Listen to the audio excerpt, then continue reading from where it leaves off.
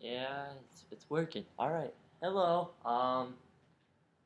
As you can probably see, my screen is backwards. Yeah, I don't have a capture card because I'm not one of those rich people. So you guys are just gonna have to deal with it. Yeah, I don't really know what else to say. This is Smash Brothers Brawl for all you illiterate people out there. This is kind of just a mock playthrough. I'm not even gonna be playing the main story. I'm just going to be trying out the just to see how well I like this and how well I enjoy doing this. I watch several LPs on YouTube daily, and I really enjoy it. And one of my favorites right now is some guy who's doing Legend of Zelda: Twilight Princess. I'm not sure if he'll be watching this, but he's a really cool person, and hopefully he does. So let's get started. Enjoy the backwardsness of this, because I know you all enjoy that. I will be using ice climbers. That is me right there. Look at that. Oh yeah, that's me. Mm. What I never really understood about this game is the fact that the ice climbers, one has to be a boy, one has to be a girl. Like, why can't it be two guys? Because girls aren't as strong. Yeah, and so my opponents, I'm going to be choosing Falco because one of my good friends, Scott, is freaking genius mastermind with him. And I will also be using Ness with his cute little purple shirt with Mr. Saturn on it because Mr. Saturn's like the coolest thing since sliced bread, you know? I mean, that's just the stuff right there. And then I'll be using Pit for uh, Gordy. Gordy's Canadian, so I don't know why he's not using Red Pit. That's awkward. And five-man survival, and the only item I have on is the Smash Ball because how else would it be fun? And you'll be recognizing me as Guy. My name is Guy. So yeah, and Final Destination, of course. So let's see. Today's the 24th. Oh no, wait, no. Today's not the 24th because there's something better than 24. 25. Yeah, a little humor there. I love the mechanics of this game. I've got to say, this is by far one of the best games I've ever played, and as you can see, I don't like to hit my target. And but yeah, this is an excellent game, and I just killed myself. So all you people watching at home are thinking like, haha, he's a loser. Why is he doing this? Well, I'll tell you why. Because I got bored and I've got nothing else to do, and I just made an iceberg. So stick that in a juice box and do the rest. There's not really a whole lot to explain about this game because I mean, if you haven't played it, then why the heck are you watching this? Just because I don't know. I really don't know. I thought this was going to be a lot easier, but as of course I'm running out of commentary, and because I'm not a very cool person and I do not have an enjoyable social life. See, I have anything to rant about. Let's see. My English teacher, big shout out to her. She's she sucks. There's nothing really to explain about her. She teaches for 10 seconds of the class, and then she decides to hand out like 3 pages of homework, and she just talks to her cheerleaders all period and makes us do book work, which is pretty much pointless since she doesn't teach us anything. And I think that's how she gets away with making money for doing nothing. So congratulations to her. She keeps up the good work. She's gonna have a nice bonus. Bonus of I wish she would go home or away. Take that, Cordy. Hee hee hee. Uh, you know, uh, School can be a drag, I have to say. This is kind of a nice way to get away, and it really brings uh, joy into my life. I have no joy. I have zero tolerance for anything, and it's just I'm just kidding. I'm a very happy person. Most people that know me understand that I never really am sad. And what's the point of being sad? A day without laughter is a day wasted. Quote by some French, Greek, European loser. I don't know. Whoever said it, thank you. And yeah, Wow, I'm getting my butt kicked. Okay. Uh, my friend Scott is as well doing an LP about this, and hopefully we'll get to guest commentate on that. Me and my buddy Jaron, as well as my friend Chad, who is. I mean, these guys are awesome. I mean, I eat lunch with them every day. We, we talk about the stupidest things, and oh man, uh, yeah. I mean, what better way to shoot? What better way to spend high school than to just sit around and screw around with your friends? Not screw with your friends, screw around. Haha. Everybody's gonna be commenting on this like, oh, he's gay, LOL, smiley face, JK, you're cool, all that jazz. Yeah, I will probably delete commenting because I hate all of you troll lulz out there. Yeah, don't mess with me.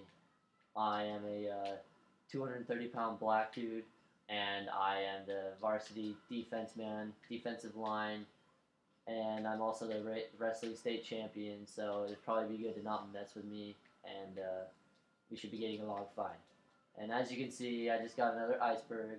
I don't see myself really losing this match anymore, especially since everybody's down to one life, including myself. And I would like to get rid of Ness or Pitt first and save Falco for last because my friends know why. It's always been a lifelong dream to kill the Falco and win against the Falco. Yeah. Oh, and Falco just obliterated everybody, and I'm next. Oh, dang. Let's see. I want to concentrate right now.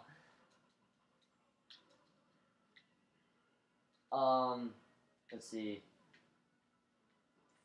So yeah, what about that Packers game yesterday? I guess not yesterday for you people watching this. That would be on the 24th. The replacement refs to me, and I won! Yay! I never win. The replacement refs really suck, and I hope that the real refs come back soon because it's just getting ridiculous. It's getting out of hand. These guys have been absolutely horrible. They've been a nightmare, and obviously a lot of Green Bay people were really pissed about it. And one of the players on Green Bay actually was tweeting about the game the night that it happened, and he was writing a lot of words that we shouldn't be using in public and stuff like that on Twitter, talking about how like the refs suck and stuff. And apparently, wow, I have to be Sonic. Are you serious? And apparently, it was the most retweeted tweet that has ever happened on Twitter, and it got like about 700, not 700, my bad, 77,000 retweets, which is pretty amazing considering all the followers that people like Cristiano Ronaldo have.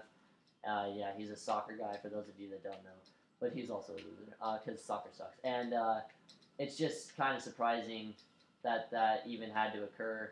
And I saw today that the NFL apologized for it and talked about how like they misread the call and like, oh, we're sorry, but there's not really anything they can do to fix it now. So it's kind of pointless to even be apologizing about it in the first place. I think they should just drop it and give the refs their salutary whatever that they need to get back in and make the game better. Because quite frankly, I'm getting sick of it, and I know most of America is because of such the fan base on Twitter and apps like iFunny, where every other picture was about the game last night, which was kind of annoying, even though some of them were really good. Like if you know the "Hello, this is dog" meme, I like that one. There was one that said "Hello, this is dog, I can referee," and many people commented about how the dog would be better. The dog would be a whole lot better in that situation, and I just killed myself because I was trying to fix my camera, of course. But the dog, he's a cute guy. Not gonna lie. And Olimar, you suck. But I think that it's a serious matter that they need to get fixed, and this is kind of like a rant, I guess, for me. I don't know. I have never really done something like this. I thought it was going to be a whole lot easier than it actually is, to be honest. It's kind of hard to sit here and talk for like 10 minutes already. and my throat is dry, and I'm not even concentrating, obviously, because Olimar's winning, which shouldn't be happening at all, because Olimar is Olimar. And my favorite pigman is the red one. We call him Steve. Shout out to Chugga Conroy and all that jazz. You know, the Runaway guys. You should really check those guys out. Those guys are hilarious. I wish I was as funny as they were and comfortable in front of the camera as much as they were, because I would be just about as funny as them. And to be that famous, I mean, a bunch of Nintendo Capri Sun, Tim has about 5 or 6 videos with a million views, and I think he's got about 300,000 subscribers, which is out of this world. And I know that he quit his job to just focus on the YouTube thing because of all the money. And he quit his job at a donut factory where he would rant about for days on his videos, and I know that that was a huge struggle for him, because he'd be waking up at 4 a.m. in the morning. Oh, a.m. in the morning, you are such a dunce. And he would be going to his job, and you know, that's not something that you would want to do. You wouldn't want to wake up at 4 a.m. just to go make donuts and make people happy just so that they could have breakfast, because you'd be sleeping by the time they're eating breakfast, and you know, it just gets ridiculous, and it's a whole complicated story. And why haven't I died yet? Who knows? And there you go. Thank you, DK. Thank you so much. But you know, yeah, I mean, he's been like an inspiration to me, to be honest. I mean, he's probably one of the greatest YouTubers I've watched, and you know, he's turned his life around for the better, I believe. He was a smoker in 2009 on I think it was my birthday in 2009, where he decided to quit smoking, and he's been smoke-free for 3 years now, and he said that his life has been a whole lot better because of it. He said it's probably the greatest decision he's ever made, and you know, he's just a real inspiration to kids like me. Well, not kids, because I'm 16. I go to high school. Look at me. But you know, he's just a real inspiration. I've always, ever since I've watched his videos, I've looked up to him. He's a great person. His personality is great. I mean, he would probably get along with anybody. He's just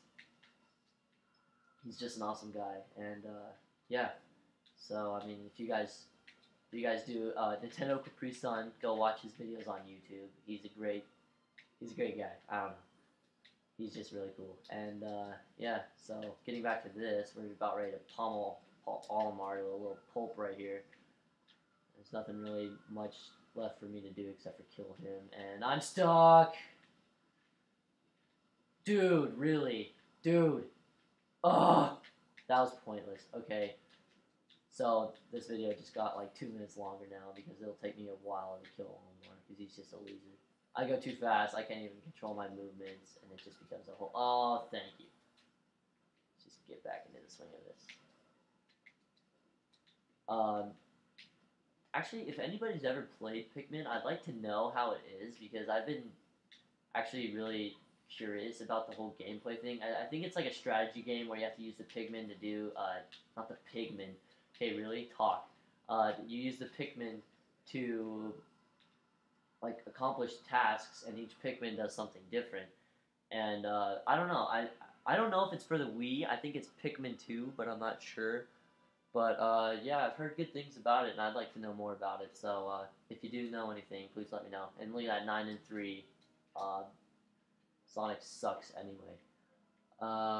You know, I like this game. I'm probably going to post this on the WeCodes page. Shout out to Scott, Jaren, Gordy, Chad, Chadular Beller, Scotty G, Jaren, Enz, Swag Daddy J, all that jazz. Anybody else? Megan? If she talks to me, I don't know. Who else is there? I guess I could shout out to Riley. I'm not sure how he would feel about that. But, yeah. That about sums it up. So, thanks for watching. You guys rock, you know. Thanks.